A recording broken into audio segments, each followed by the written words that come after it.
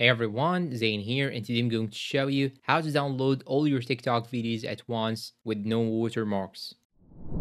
Now, the first thing that you should do is to simply open TikTok on your phone. And now you will have to go to each video and try to download it by clicking on these three horizontal dots. Then click on save. And by this method, this video will be downloaded to your phone without the watermark. But now let's say that you want to download all these things at once. You have two options. The first option is to use a third-party program or a third-party application, which will do this process automatically without the need of all these manual work. But you need to know that it may access to your TikTok email and password and all the information of your account. So you need to search before you choose any one of these third-party applications. And the second method is to use TikTok itself. So I'm going to click on these three horizontal lines, then go to settings and privacy. And now you should go to account, then you should choose download your data. And now if you want to download only the videos, you'll have to choose the posts only. So here, as you can see, it will show me this page. You just have to click on request data, click on select data to download. Then you will have to choose either between all data or choose custom. You just have to download the profile and post in order to download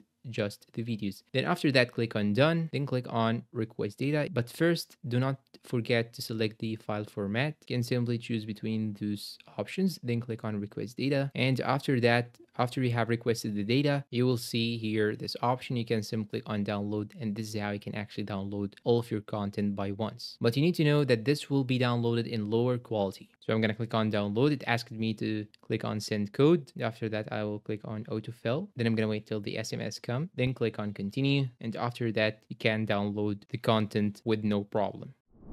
And that's all for today. If you find this video helpful, please don't forget to support us with like, subscribe, comment, share. Thanks for watching and see you in a new video.